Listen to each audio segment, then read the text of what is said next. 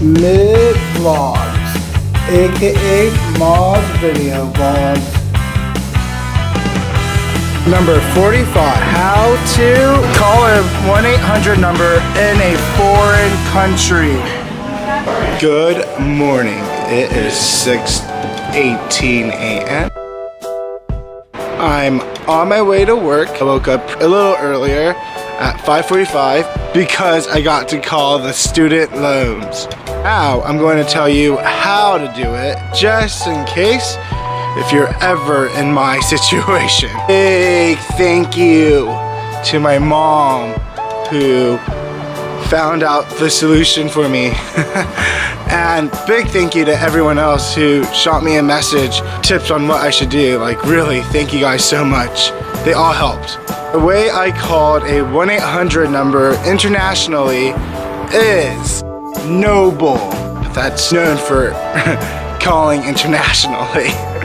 You could buy prepaid cards on it, or you could use the app which allows you to call internationally using Wi-Fi. You could buy prepaid cards on it, or you could use the app which allows you to call nationally using Wi-Fi. If you don't have a prepaid phone in whatever country you're in, you could use Wi-Fi.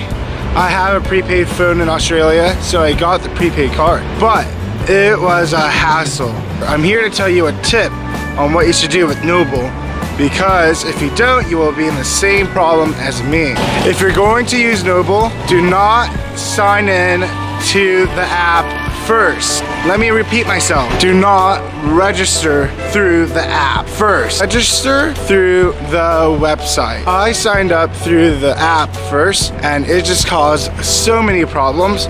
I couldn't add any credit to my prepaid phone account. I couldn't buy a prepaid card for some reason. My mom did it. She made an account via the website and she could do all of those things. So I'm not sure why they even have an option to register through the app, but please do not register through the app first. Register on the website. After my mom registered, she just added my phone number into her account.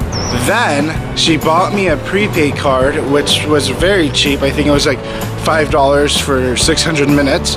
So it's pretty easy, pretty cheap. If you have a prepaid phone in your country, get a prepaid card, and it's simple after that. I called the Fed loan servicing company that I use at 5:45 a.m. I didn't defer my loans, but I got forbearance. I know the interest is still gonna be there in the end. I got my payments to stop for now. I don't have to stress about my poor, sad American bank account.